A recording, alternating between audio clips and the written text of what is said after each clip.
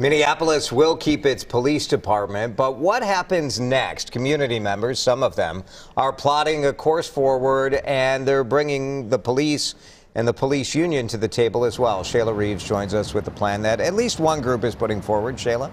Hey, good morning to you, Jason. This plan targets 5 key areas. Those include transparency, accountability, reform, as well as consequences, both with MPD and the community. The Unity in Community Mediation team presented a draft of a historic memorandum of an agreement between the team and the Minneapolis Police Department.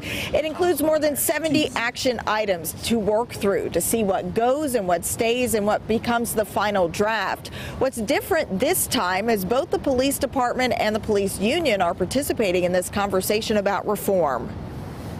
Which talks about a police community relations council that has teeth, mental and behavioral health and disability issues, diversity on the workforce, cultural awareness and sensitivity, the duty of care in the Minneapolis Police Department. We all have this common goal, right? We want the best officers in the state. We want to have a department that's trusted, that the community wants to be policing in their community.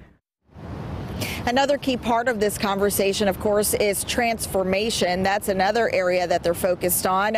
And the goal and the hope is to include some of the 44% of voters who were wanting to get rid of the Minneapolis Police Department and replace it with the Department of Public Safety in this conversation. So moving forward, the hope is to have them on board. We know that a draft of this was presented to the Public Safety Commissioner, the police chief, as well as the head of the police union. Jason? New city council, a lot of new people at the table. This is one of many, many plans that I'm sure we'll be talking about in the coming days, weeks, and months. Shayla, thank you.